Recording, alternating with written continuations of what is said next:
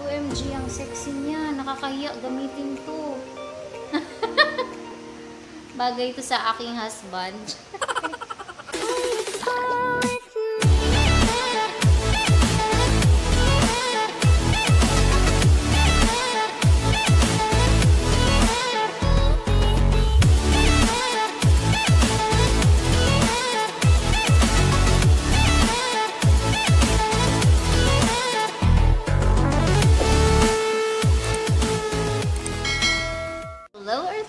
Welcome back to my channel. So, it's another unboxing session na naman ang ating gagawin because I have here my last parcel na hindi pa nabubuksan until now, which is, I guess, nakuha ko last month. I forgot really. But anyway, we are gonna be unwrapping this today. Because this week is gonna be another summer holiday for us kasi you know may pupuntahan kaming isang beach resort dito sa Davao City. So anyway, I'm gonna be opening this one and show you all my orders, which is so sexy. Kasi pang beach naman lahat ng mga andito sa loob. So, all these are swimsuits. Pero hindi na ako magta-try-on kasi nakakahiya naman magta-try-on ako dyan. Tapos, wala namang beach dito sa surroundings ko. Sa beach na lang natin gagawin yung pagta-try-on natin. So, eto na nga. Ito pala yung pa-free ni seller.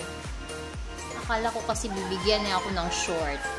Nagbigay ako sa kanya ng size, which is 32 inches. But, ito ang pinadala ni seller sa atin. Ang laki naman nito. Grabe naman si seller. Hindi naman ako large. Look at this one. So, yan ang kanyang pa-free. Kasi sabi niya magpapa-free siya sa mga may maraming mga orders sa kanya. So, I thought ibibigay niya sa akin ay yung short kasi yun naman yung sinabi niya. But then, ito yung nakuha ko. Uy, ito lang ang kagandahan niya. May mga glitters. I'm a fan of glitters kasi. So, ang cute niya. Ang cute ng style. Pero yung size, I don't like because it's so large. Large siya, which is hindi kasya. Sobrang kasya, pero ang luwang naman. So, let's go to our first order. This one. Ayan. So, let's open it. Ang cute pala ng kanyang lalagyan, yung kanyang ziplock kasi parang naka-weave na silver. Something like that. So, this is my first order. So, I'm gonna be showing you all of them. Wow! This is so nice! So cute! So, ang tawag dito ay TANKINI. Parang sando lang siya. Tapos yung kanyang tela, pang beach talaga yung tela. I don't know what it's called, but yan. So, halter ang kanyang design. And then, yung kanyang partner, pambaba.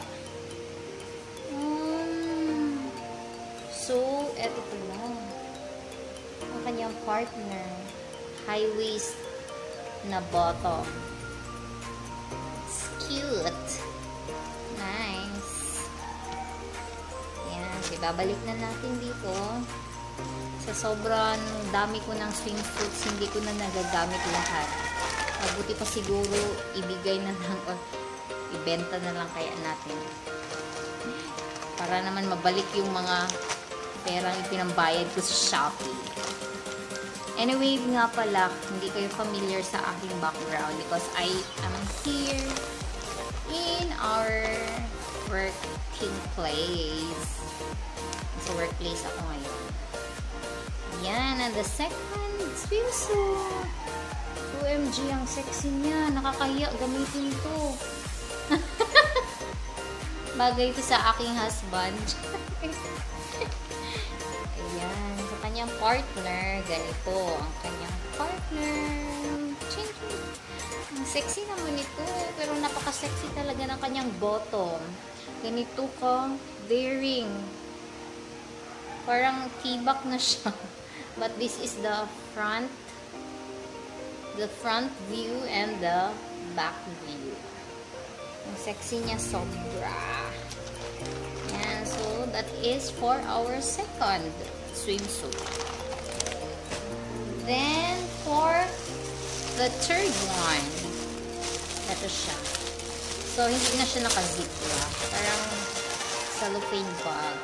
So another one piece. Yan. O-order tayo ng madaming one piece kasi medyo may ano na tayo. Medyo may madaming baby fats. Kaya one piece na ang natin gagamitin. Ayan. So ganyan ang kanyang style. Ayan. Sexy din niya. Ang cute.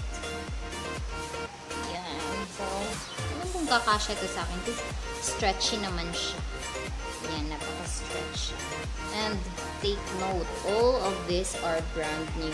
Nakuha ko lang din ito sa live selling kasi naka-sale sila. Kaya grab ko na yung opportunity sa sobrang mura na kanilang benta. Yun. That was our third swimsuit. So, for our fourth one, eto na. Another tangkini na naman. Ayan. So, ganyan ang kanyang look. Yan. May pa-ribbon siya sa gilid. Another ribbon here. Ayan, sa gilid. Tapos, padded pa lahat ng kanilang mga tangkini. Ang cute nila. At saka yung partner niya, may partner talaga siya. Yan. May pambaba, kumbaga. So, ganito ang kanyang pambaba. Ayan. Stripes na red bikini bottom. Ayan. So, that was for our fourth one. Ayan. Tangkini. So, dalawang tangkini at dalawang one piece. So, ito na yung dalawang one piece. Yung napaka-sexy na one piece. Sarap talagang ibenta nito lahat. Kasi sa sobrang sexy, hindi naman ako sexy. Bakit pa ba ito binili? Parang mahirap yata buksan. So, ipipitin na lang natin. Kasi nilagyan pa niya ng tape. Kakainis. Yan. So, naka-ziplock siya. Tsaka i-dinoble pa talaga niya ng seal kasi may tape pa sa labas. So, it's royal blue na may pa-lace. Okay, this one, wala itong hat. Ang sexy naman niya. Ayan. Parang small to medium lang ang kanyang size. Ayan, ang sexy naman. OMG, magagamit ko ba ito?